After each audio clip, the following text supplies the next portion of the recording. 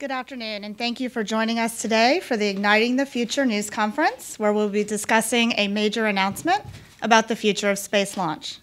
I'm Jessica Rye. I'm United Launch Alliance Director of External Communications.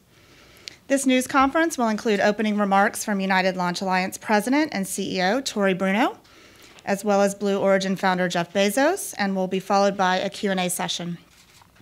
I will moderate the discussion in an effort to get through as many questions as possible in the short amount of time we have allotted.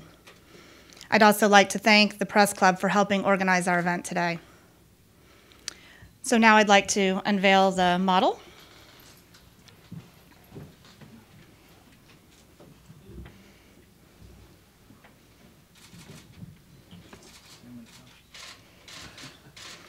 I'd like to welcome ULA President and CEO Tory Bruno. Thank you, and good afternoon.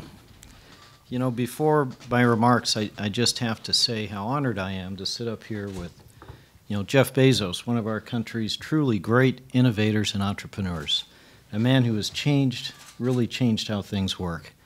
And I'll share with you, I could not live without Amazon Prime. Thank you, Troy. I knew I liked him right away. And now I'm proud to say also a colleague and a partner and a friend. So I'll share with you that I have been designing and building rockets all my life. And there is just really no thrill like, coming down, rolling through that countdown, seeing that big explosion of flame and smoke and watching that beautiful bird that you put so much work into sort of rise up into the sky on that fountain of pure fire. There is nothing like it. I did it again last night, and after 300 launches, it's the same on the 300th time as it is on the first time. It is really something. But I also have to say that it's very serious business. A rocket is a complex, powerful, and unforgiving machine, and it takes special people to be able to build them reliably and consistently every time. And I think also often about the responsibility entrusted in us when we put those payloads into space. Often, lives are on the line and depend upon our success. I think about that often. Everyone at ULA does as well. So I'm just going to take a moment to talk a little bit about ULA for those of you who are not as familiar with us. The United Launch Alliance is America's premier provider of access to space. We put up our country's most critical assets, our commercial customers' most valuable assets in investments in their business. We do this with absolute certainty. We are always on time. We have always been on budget, and we have an unparalleled record of mission success. As of last night, we are now at 88 consecutive launches, a perfect flight record. And we have touched your lives. Any of you who used your GPS to get here today, we helped you arrive. We've put up every single one of those satellites. People who were warned about a hurricane bearing down on their home, we made that possible. First responders getting where they need to be, that was ULA. And soldiers in the field who, got the information to, be safe and get their mission done, that was us too. All of that done with that level of certainty that I've talked about. But as I stand here and I look forward into the future, what are our customers going to need? It's clear to me that they need two things. They need that absolute certainty to continue, and they need their access to space to even be more affordable than it has been in the past. And so we've been off studying what the next generation of our Atlas and Delta launch vehicle family should look like. We've conducted thorough trades, and I am now here very excited and proud to tell you that we have selected Blue Origin and Jeff Bezos to be our partners going forward with their very innovative and creative rocket engine technology for our future family of lift. And I am so excited about this partnership because it's kind of the best of both worlds. We have, their innovative entrepreneurship together with ULA's, solid track record of success, certainty, and reliability. And it's really, sort of having your cake and eating it too. And as we make space even more affordable and more accessible to everyone, it's going to change the world. We are going to do for space in your lives, what the internet has done for the information age. That's our vision for the future. And I'm so very excited to be here, and I just want, I'll turn it over to Jeff. Thank you. Thanks, Tory. This is incredibly exciting for Blue Origin. to be able to announce a partnership with a company like ULA that has launched, for the last 8 years, they've put a satellite into orbit almost once a month for the last 8 years. It's an unmatched record of success and just an incredible tribute to detail orientation and operational excellence. The BE-4, this is what this is a model of. So the BE stands for Blue Engine. The Blue Engine 4 is Blue Origin's fourth engine. We're just about to flight test BE-3, which is already finished with its development process. And I just want to take a moment to call out the Blue Origin team. This is an incredible team. I'm so proud of them. These are folks who are pioneers.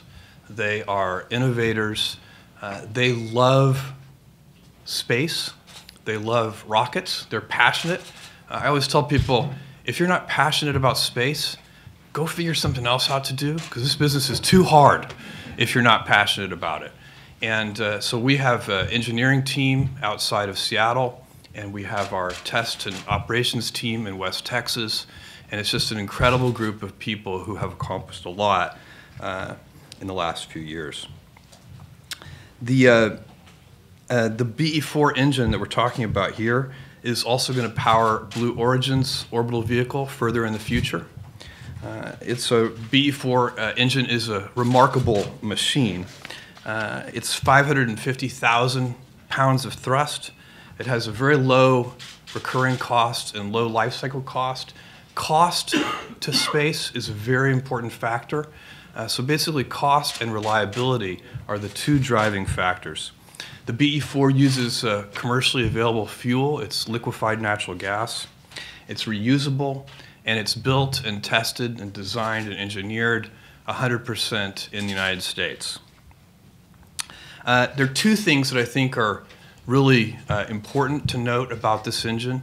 One is that the BE-4 development process is already 3 years underway.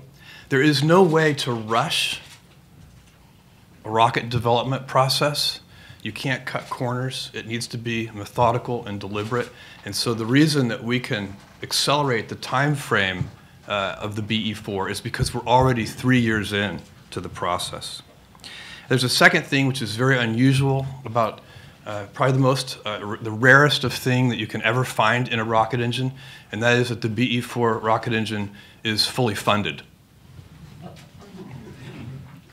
You know, I think it's pretty clear it's time for a 21st century booster engine. The great engines of the past were truly remarkable machines in their own right. The engines that you remember that were built in the 50s, 60s, and 70s, remarkable pieces of hardware. But we have tools and capabilities, software simulations, computational horsepower that the builders of those great engines could have only dreamed about. We can build an engine today that is a 21st century engine that has great reliability, low cost of operations, and high performance. And we're super excited about that, and we couldn't be more excited to have a partner like ULA. Thank you. We will now take a few questions. Please state your name and affiliation and wait for a microphone to come to you. And I will we'll start here in the front. Lauren, with Seth. Thank you. Seth Borenstein, Associated Press. For Mr. Bezos, since you don't often talk to the press about Blue Origin, I'm going to veer off a bit into your crude attempts here, CREWED. I just wanted to make sure. Highly sophisticated crude attempts.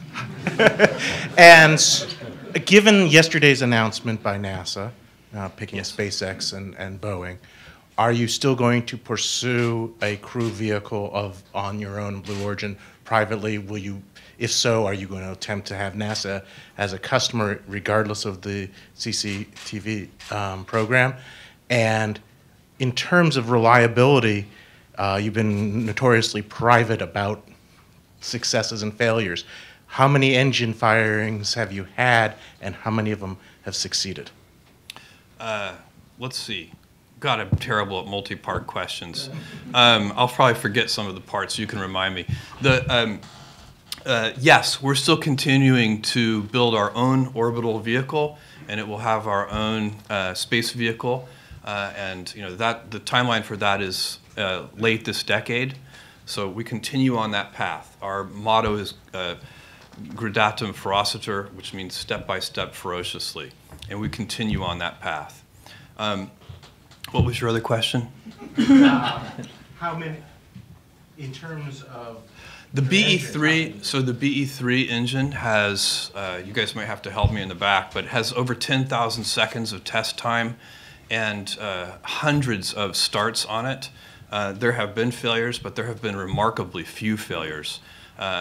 That's one of the advantages that we have when we're developing rocket engines today that didn't exist really even 10 years ago.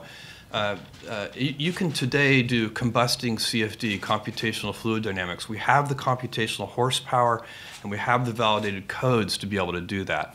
And I would just hasten to add that the reason that we have those codes is because we stand on the shoulders of all of those people in the past who have built rockets the hard way. It's still hard, but it's getting so that you can get into test faster, and you can do many tests per week. In fact, in many cases, we're doing multiple tests per day.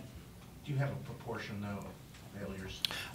I don't have a proportion of failure, but it's going to be, I think if I just look at it, it's got to be less than 2% failures. All right, we're going to go to the back with Andrea. Andrea Ashalal with Reuters. I just wanted to ask you both actually separate questions. So, Tori, if you could walk us through the timeline for when you can integrate this engine and what sort of cost savings you anticipate to be able to transfer then to your customers at the Air Force. And Mr. Bezos, just a question about the progress and the work that you've already done. Can you just give us a little bit more detail about what you've done and when you anticipate that the engine will be ready and what kind of testing will be needed then? Sure. I should also add to my prior question that 2% is during the development program. We would never tolerate 2% failure in a production engine. Shall I go first? Please. Sure.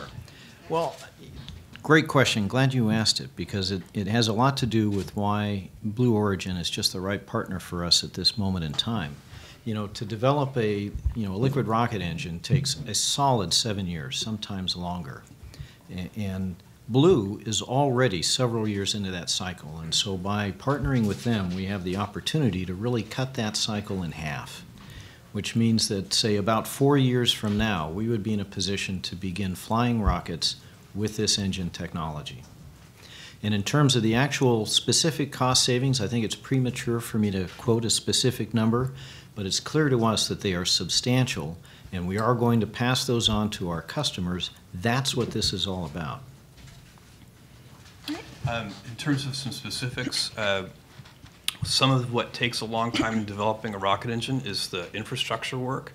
So we have built in West Texas an engine test stand which is designed to support thrusts of over 1 million pounds.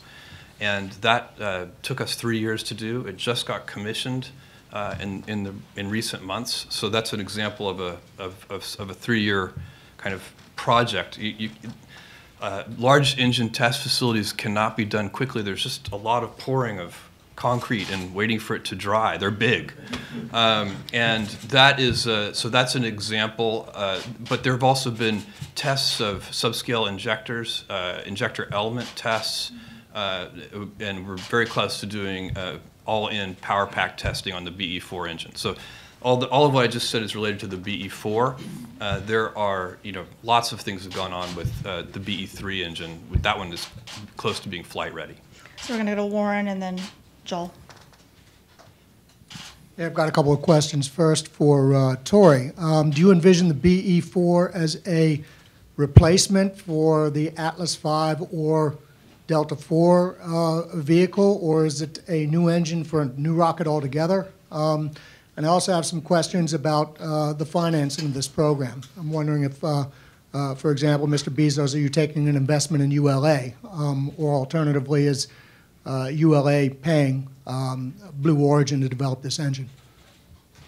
Sure, let me start first with the technical part of that.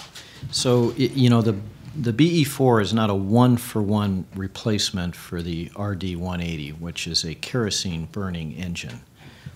But what we intend to do is to use a pair of these on our baseline Atlas vehicle that would provide actually higher performance, higher thrust level together than what we have now. RD-180 is a great engine. It's a real workhorse. It's reliable. It's high performance. But this is an opportunity to really jump, as Jeff said, into the 21st century with modern technology so that we can achieve more performance at a lower cost. Now, we intend to stack on top of that the common components that we have developed in the upper stages that we already have in our Atlas and Delta family. So it's really inserting an engine, modifications to the rocket to accommodate that, and then reaping the benefit of that higher performance and more, greater agility in terms of the propulsion system. Do you envision continuing to operate two vehicles? Well, as I said a few moments ago, we're 4 years away from our first flight, and then we have to pass through a certification process that is appropriate to whatever degree of change the vehicle has experienced. So there are a number of years when the existing Atlas and Delta with the existing engines would be flying before the BE4 is ready, and then there would be an overlap where it's feathered into the future. But I mean, going forward, once a vehicle is developed with this new engine, does ULA neck down to one vehicle that's powered by the BE4? So we are currently in the middle of our studies on exactly what the vehicle configuration will be that uses this new propulsion technology. And I would be thrilled to be back here with all of you again at the end of the year to tell you about what those studies reveal. And then in answer to your second question, there's no equity changing hands. There's no equity investments going on as a part of this. ULA is making a very significant dollar amount investment in the engine development, which we're not disclosing what that investment level is, and Blue Origin is committing to finish the engine. All right, Joel? Okay. Joel Achenbach with the Washington Post. Excellent publication. Thank you. I agree. Yes, thank you. And I have a question about that, sort of, actually. But first, I'm having an issue with the scale of this. So first of all... The real one is about 12 feet tall. Right, okay. So this is a little bit of, like, this is Spinal Tap. It's not quite as big as... Bigger. So how much does one of those things cost? I know you said you didn't want to talk about the dollars involved, but we need to tell our readers how big a deal is this? I mean, I assume that costs more than a couple $1,000s. I mean, can you give us some sense of the scale of this deal? Is this going to go on for years? I mean, ULA does a lot of launches. Does this mean that it will become the only engine used in these rockets? I mean, what's the scale here? Well, first off, this is a first-stage engine that we're talking about, and our rockets are multi-stage. We're not currently talking about changing the upper stages. So we still have the RL-10 that we use in the upper stages of both vehicles, and on the Delta, we have the RS-68, which is derived from the world's, largest liquid engine with, its heritage back into the Saturn. So we want to understand that what this engine is really about. And in terms of the future, will this be only one engine for one type of vehicle? As I said a moment ago, trades are still underway, and I look forward to telling you all about the configuration of that rocket family later in the year. And our goal is to make the engine so operable, so low cost, and so reliable that ULA would be crazy to use anything else. Sounds good. I know other questions are waiting, but Jeff, you're involved with so many things. Now, it's been said that you spend a day a week at Blue Origin. Yeah. Obviously, you're passionate about space flight, Yes. involved with content creation in our newspaper. How do you decide where to spend your days? How do you manage your time? Well, Amazon is my day job, and I love Amazon. I love I took my family on vacation. We were gone for a week with my extended family. I got back. I loved the vacation. It was great food, and we played in the water, and everything was good. I ran back into the office when I got home. So I'm very, very lucky. I get to live and work in the future. And so that is it's fantastic, and that's where I spend the vast majority of my time. I'm also very lucky because I don't have any hobbies like golf, so it frees up time. And so you don't choose your passions choose you. And for me, space is something that I have been in love with for since I was 5 years old. And I watched Neil Armstrong step onto the surface of the moon, and I guess it imprinted me. And but for whatever reason, I've always been interested in space and space vehicles. I think it's important. I think it's important that the United States have an American-made booster engine. And so I'm very excited about this. I'm very passionate about it. So we're going to go to Frank, Keith, and then we'll come to the front row. Thank you. I'm Frank Boring with Aviation Week. This announcement is coming in the context of a discussion here in Washington about replacing the RD-180 with something. Are you in contact with the Air Force about doing that? And then there are other people doing that, so I'd like a little bit more information about the engine itself, starting with motorhead kind of stuff like the cycle, the specific impulse. You also mentioned that it's reusable. How are you going to get it back? And again, the question about whether you're just going to use the one engine or you're going to stay with both. Is this a one-size-fits-all down the road? Let me start with the easy question. Yeah, sure. So to answer the easy part, we have been in contact with all of our stakeholders to let them know what we're up to, and the feedback has just been overwhelmingly positive. Everyone is so very excited about this partnership and this opportunity, that arises from this technology. Okay, hard part for you. The engine uses an oxygen-enriched stage combustion cycle. We chose that cycle because of its high performance. We evaluated all the usual suspects in terms of operating cycles. We looked at gas generator, we looked at tap-off, and we chose ox-rich stage combustion as the right cycle for this engine. I think it's been a very good choice. It's 550,000 pounds of thrust. It uses liquefied natural gas as a fuel, liquid oxygen as an oxidizer. It is, as you can see from the model, it is a single turbopump, one shaft. So we're very excited. It's as simple as it can be while still being high performing and highly reliable.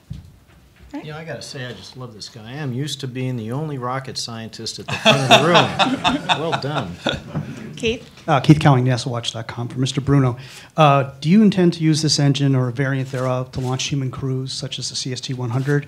And was there any mention of this engine in the proposal to NASA for the commercial crew contract? Yeah, so I'll start with the second part because that leads to the first. So the answer is no. So we proposed that activity based on the family that we have in hand now. And the first flight for commercial crew is in, as I said, 2017, which is ahead of the availability for this new engine.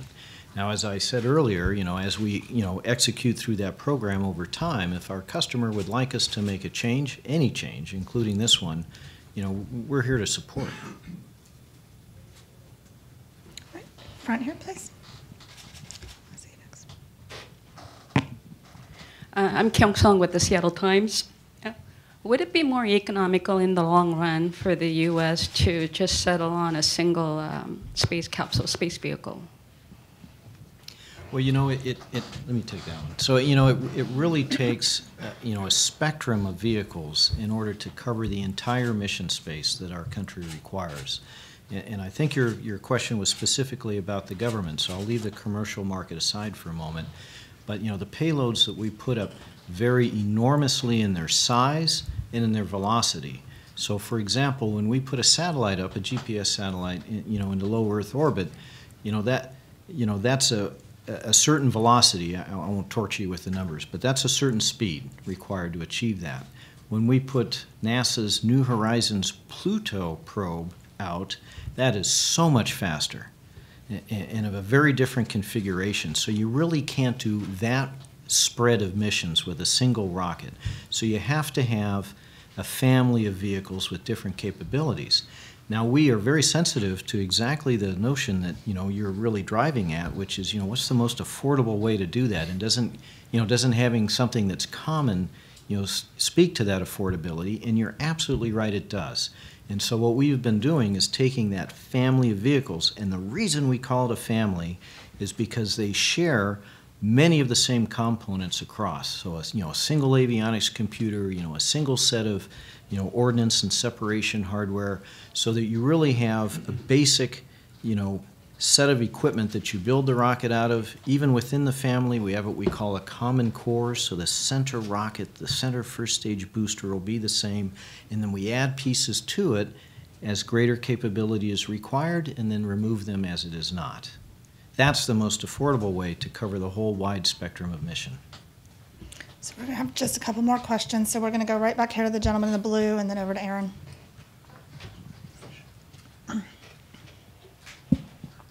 Hi, Caleb Henry via satellite. List of questions. I know you mentioned you hate those. You mentioned that the engine will be involved in a launch vehicle. Just wanted to confirm that that's New Shepard.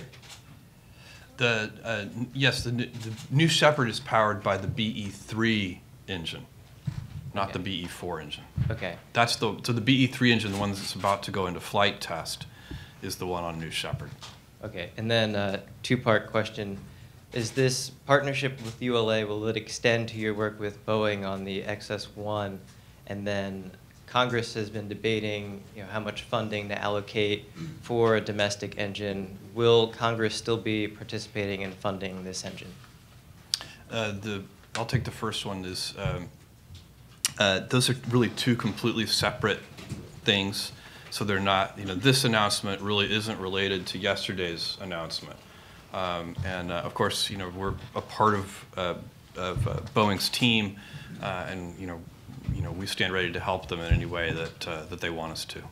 He was asking about the DARPA program, not the. Oh, I thought you were asking about yesterday's program. Yeah, I meant DARPA. No, I'm sorry. The DARPA program is also, first of all, it's very early. It's a relatively small-scale program right now. No real hardware has been funded. But the engine that we would propose would be the BE-3. All right, excuse me, we need to go to one last question for Aaron.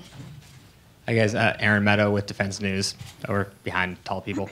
Just wondering, the ULA, I like that one. ULA announced in, I think it was May or June, that it was going to be funding a series of small research contracts to decide how to move forward with this. Did this come out of this partnership come out of those contracts? And if so, were there other competitors whose contracts you found, or suggestions you found, weren't as powerful or as worthy to move forward with? Yeah, so the first part is, yes, absolutely. Those studies and those contracts that enabled the studies resulted in the trades that allowed us to make this selection. And we cast a pretty wide net. We went to just about everybody in the industry. So I think we got a very good understanding. And we selected Blue for a couple of reasons. First, they're way ahead in terms of this 3 years of great development. Also, they have this, really innovative technology that we talked about that's going to allow us to modernize, increase our performance, and lower our recurring cost. And, as I said before, of course, this is rocketry. I have contingency plans, but this is my partner, and I am expecting, Jeff to succeed. All right, with that, we would like to conclude our news conference for today. We are going to allow for some photos up here, so I'll move the mics and we can take some photos. Thank you to Tori and Jeff, and thank you for joining us today. Thank you guys.